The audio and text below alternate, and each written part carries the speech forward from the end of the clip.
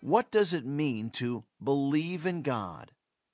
Believing in God can mean different things, depending on how we use the word believe. Here are 3 examples. A doctor may say, "I believe that these pills will help you." The word believe here stands for a conviction. The doctor has looked at the problem and is convinced that this prescription will help. A hiker may say, "I believe the mountain guide when he says that it is 2 more hours to reach the top." Here, believing means trusting someone. The hiker trusts what the mountain guide says because he knows the way. A soccer player may say, "I believe in my team." What he is saying is he can completely rely on his team. 3 examples, 3 different things. All of these 3 ways of believing can be found in religion as well, and there they mean the following. First, a man of faith believes that God exists.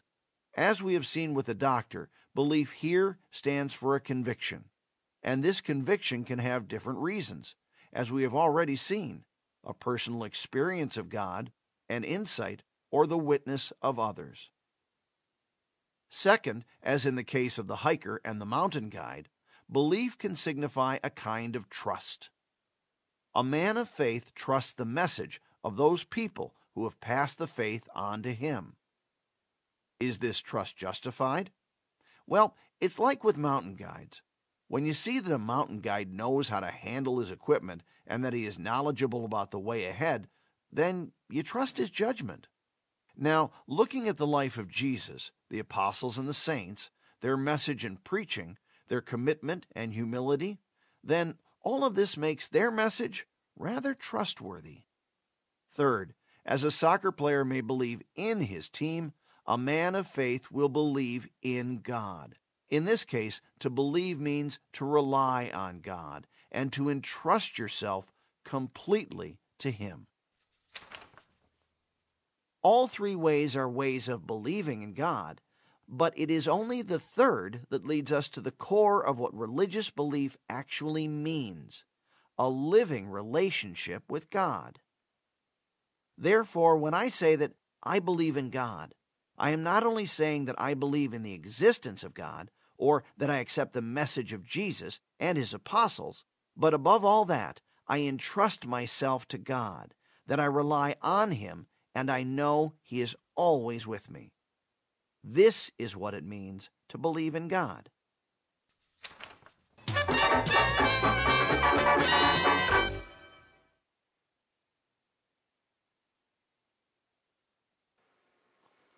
Hello, 4th graders.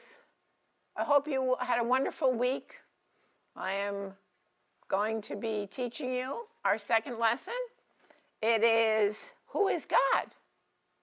And from what we learned from the first lesson, we know that there's 3 persons in one God, right? We've got God the Father, God the Son, and the Holy Spirit. And that's verified on page 27. So if you go to your books, you go to page 27, you'll see everybody's out there having fun. You've got a mom and you got a dad and you got some kids playing soccer. So it looks fun, right? So we have God the Father, God the Son, and the Holy Spirit. And then if you turn to the next page, which is page 28, it's a beautiful saying up on top, a sentence. God has a loving plan for us. How beautiful. Each one of you has been created by God, entrusted to your parents, and God has a plan for you. So what you need to do is stay close to Him, because He'll show you the way. I really love that 3rd paragraph in this chapter 2 on page 28, where it says, you are an important part of God's plan. You are beautifully and wonderfully made. God has given you a body and a mind so you can understand and live in this world. God has also given you a soul, an inner life that does not die. Your body, mind, and soul help you come to know God so that you can cooperate in his plan. Isn't that beautiful? It's really, really beautiful. So, very important to know God created you. He has a plan for you, and he loves you. All right, so if you go to page 29, it says one more time at the very top, 3 persons in one God. We know that.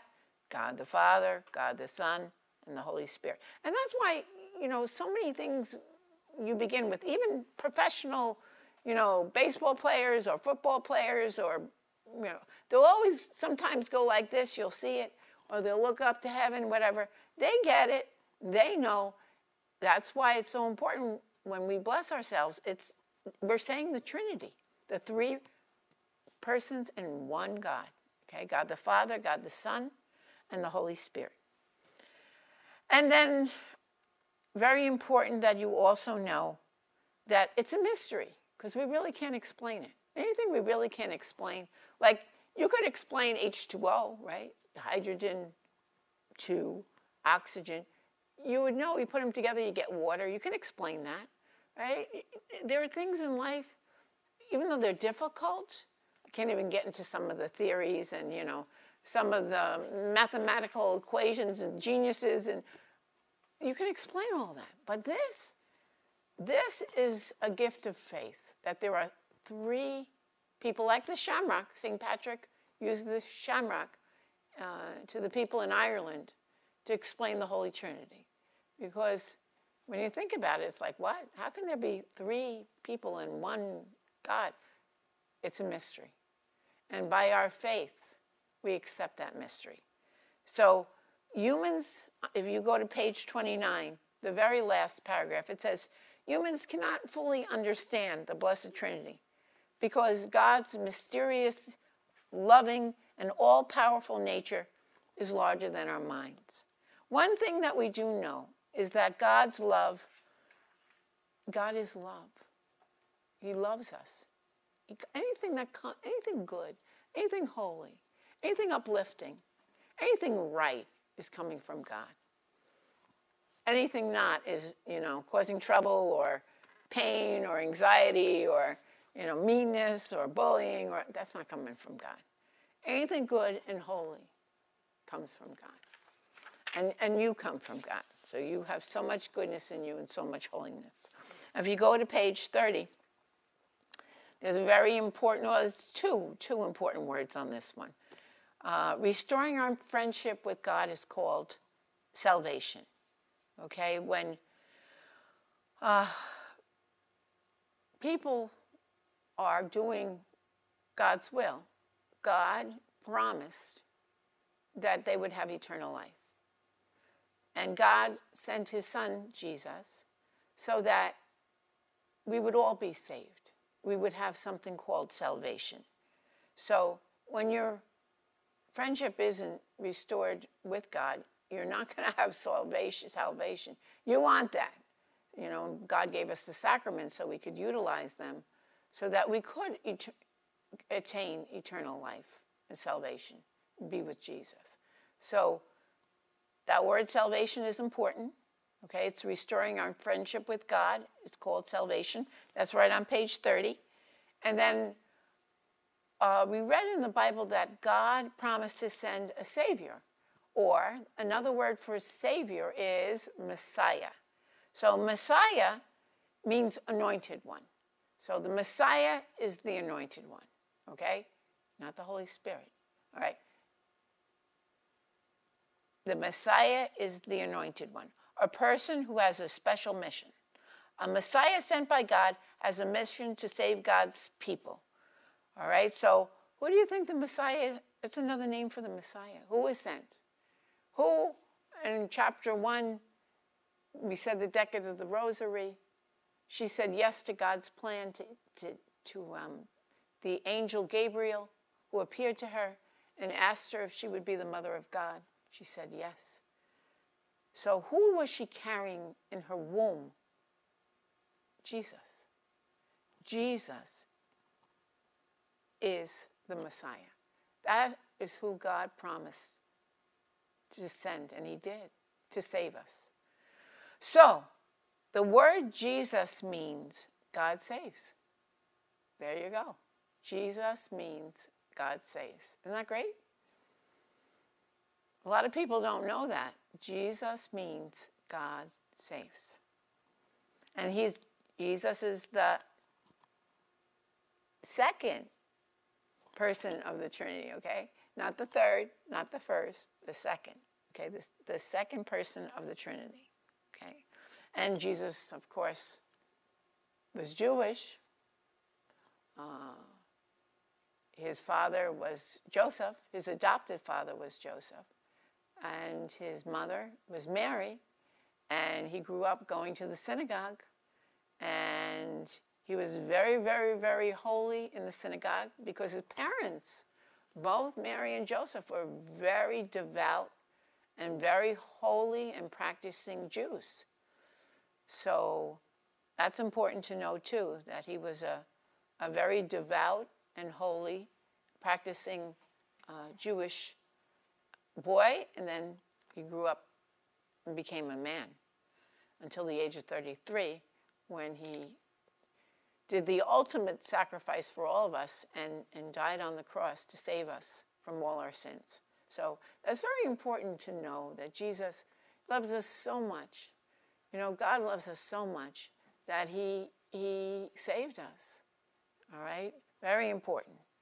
All right, so if you go to the next page, which is page 32, when Jesus died on that cross, he didn't say, all right, goodbye, good luck, hope everything goes well, see you. No, he didn't. He didn't forget about us, right? God the Father loves creation. He loves his people. He's told us in Scripture time and time again that I will be your God and you will be my people. So there's such a connection there. So after Jesus was crucified on the cross, and everybody knows that that's Good Friday, and then on a Holy Saturday, you know, he waited 3 days, but he was getting ready for the resurrection. And that happened Easter Sunday. And when he arose from the dead, he appeared to some of the apostles. And that very special Pentecost, when they're all scared now because they followed him, and now it's scary because look what they did to him. They put him on a cross and they killed him. So it's very, very frightening. And the Blessed Mother Mary, our Blessed Mother, and a lot of the apostles are up in this room, and they're all afraid, and they're all scared, and they're thinking, what are they going to do? Well, you know, again, God kept his promise. He sent the Holy Spirit. So that's very, very important for you to know, that God never leaves us alone. If you go to page 32 in your books, you know, it tells us right there, and you see in the picture in your books there, you see the doves. The Holy Spirit is often pictures with a dove, excuse my voice, with a flame over the head. And that's the symbol of the Holy Spirit. And it was amazingly enough, there was the strong wind, and it filled that entire, you know, room and house, and the tongues of fire came, and that was the beginning of our church. That was the beginning of our Catholic faith. It's pretty incredible, right? So I'll email you what I would like you to look at online for the videos, because some of these videos are really beautiful. I see on the bottom of this page they have Saint Elizabeth of the Trinity, and she was another nun like Saint Avila, Teresa of Avila. So I'll see if that video is good to watch, and you can also answer the questions, because that's important. And it's basically the Blessed Trinity, which you all know. You know, Jesus the Messiah, and what does it mean to be anointed? So if you guys can do that for us for this chapter 2, that would be wonderful. Know that what you learned in this second chapter is extremely important. God loves you so much.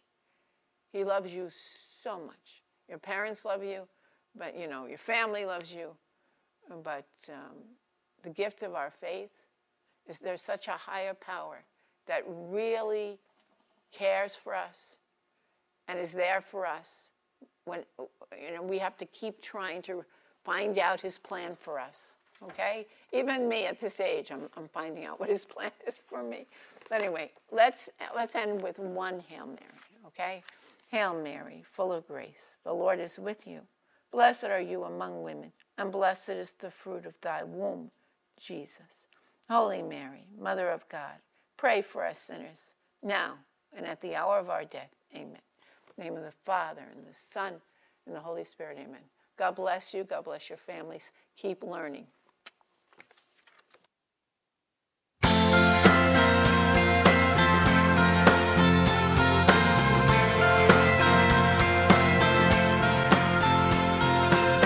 Call to me, I will answer you.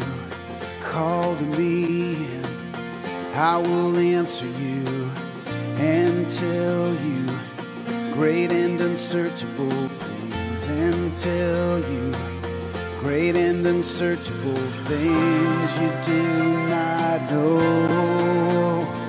Call to me.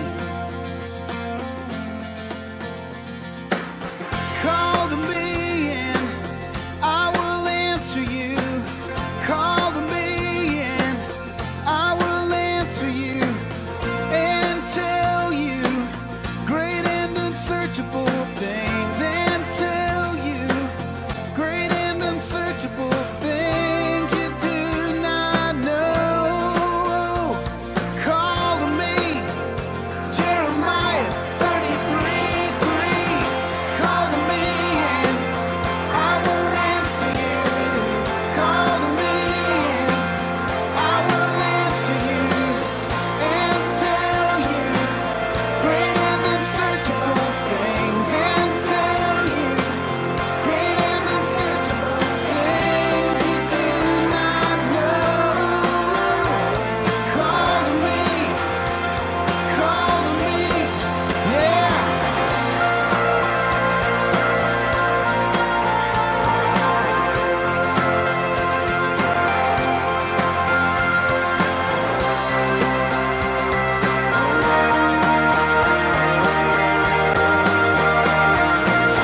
Shout it out now, hallelujah.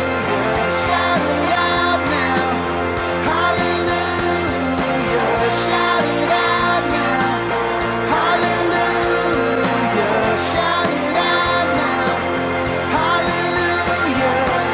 Sha la la la la la la la. Call to me, call to me.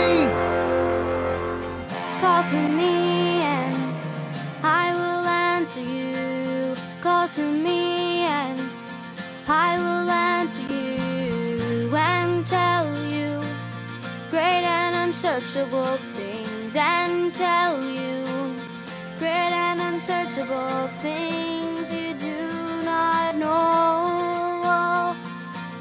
Call to me, yeah. Call to me.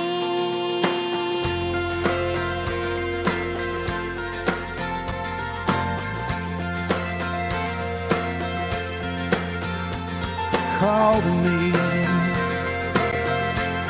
Oh, call to me. Call to me.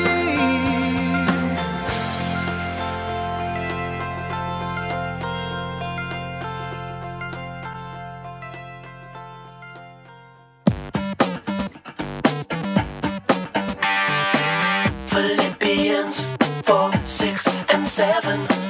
Philippians 4:6-7. Philippians.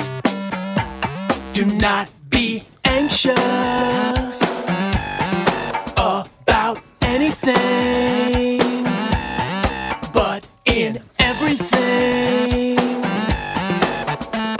By prayer and petition with thanksgiving, present your request to God. Do not be Anxious about anything, but in everything. By prayer and petition with thanksgiving, present your request to God. And the peace of God, which transcends all understanding, will guard your hearts and your minds in Christ Jesus. The peace of God, which transcends all understanding, will guard your hearts and your minds in Christ Jesus.